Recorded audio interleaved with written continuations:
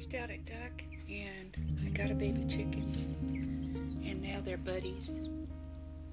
Wanted to see how two bird species can become one flock. Isn't this cool? I'm gonna come down a little bit. Looky, they're buddies. Aren't they sweet?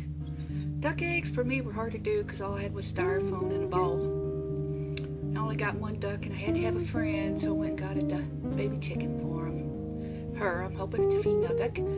They'll be buds for a while. Or hopefully, I don't know, they may stay in the same pen with the other ducks, or we'll have to figure that one out. But it's just so cute, two little ducklings together. Little chickie babies.